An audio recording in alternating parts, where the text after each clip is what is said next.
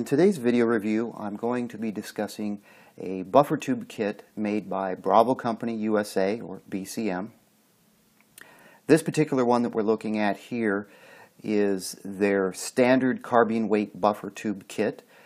Bravo Company sells it for $57.95. I have it on my website for a little bit less if you want to buy it directly from me at toofasttactical.com. If you want this particular buffer tube kit with a different buffer, you'd have to go directly to Bravo Company's website. You can get this with an H buffer or an H2 buffer or an H3 buffer. The H buffer kit would run you $69.95 from Bravo Company. The H2 buffer would run you $74.95 from Bravo Company. And the H3 buffer would run you $80.95 from Bravo Company. This is the box that this ships in, so this is a nice protective shipping box for the buffer tube kit. If we get the buffer tube kit out, it ships in a plastic bag, which I've already opened to save some time for this review. And it does come assembled like so.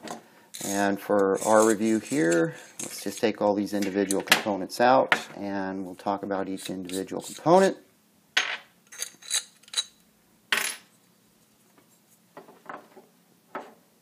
Alright, as you can see, this ships with the buffer tube or the receiver extension, depending upon what you want to call it, a latch plate, a castle nut, a carbine weight buffer, and a stainless steel buffer tube spring.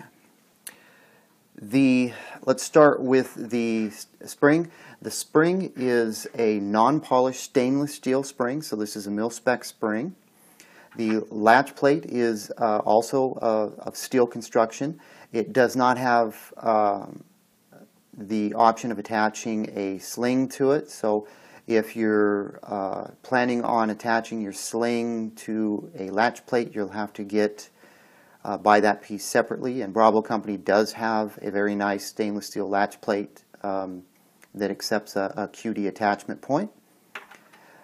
The castle nut, and on the topic of castle nuts, not all castle nuts are created equal. I've run into some very cheaply made castle nuts that deform when you go to torque them down. If you're buying a castle nut by itself, or if you're getting a castle nut with a kit, the higher quality kits come with higher quality castle nuts, and this is a higher quality castle nut that comes in this kit. The carbine weight buffer, this is a standard bronze colored buffer. There is no Bravo Company logo on it. It uses metal weights. The other buffers that Bravo Company offers, the H and the H2 and the H3, are all like this. They're kind of a bronze color, and the only differentiator would be that an H buffer would have an H stamped on the bottom, or an H2 or an H3. Now the actual buffer tube kit, or the actual buffer tube, this is a 6-position buffer tube. This is a Milspec tube. Bravo Company does not sell commercial spec buffer tubes. This is made from a 775 T6 aluminum. That's very important. That's what you want on your buffer tube. You do not want the lesser expensive 6061 aluminum for your buffer tube. That's way too soft of an aluminum for a piece such as this. This has a nice jet black, flat black finish to it. The threads on these are very, very nicely done, so you don't have any problems screwing your castle nuts onto these threads. Normally the inside of these buffer tubes have a dry film lube. Bravo Company does not say if these have a dry film lube on the inside. Sometimes on these tubes you can see the inside of the tube would be a light gray.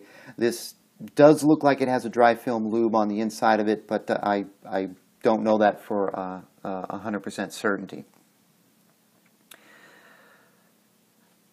So this kit does not ship with any instructions. Of course, if you're building your own AR, There's plenty of instructions on how to install this, torque specifications and so on YouTube, also on my YouTube channel as well.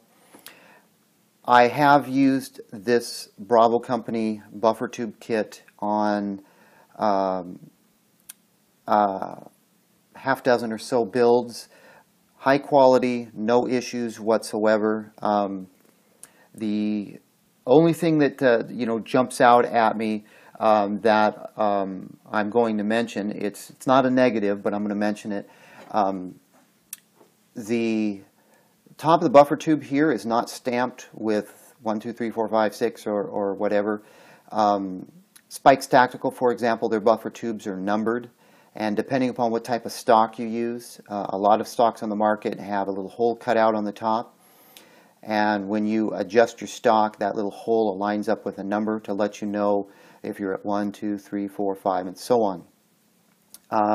Some people like that, some people don't. I'm just letting you know that the Bravo Company tubes are not numbered. So if that's something that you really have to have, the numbering scheme, you might want to take a look at a Spikes Tactical buffer tube. Other than that, that's the only thing that that really jumps out at me. The threading on the tube is good. All of the parts are high quality. They go together and come apart very easily without any issues whatsoever. So, Bravo Company BCM receiver extension kit or buffer tube kit. Very good buy, good quality product, 2 thumbs up.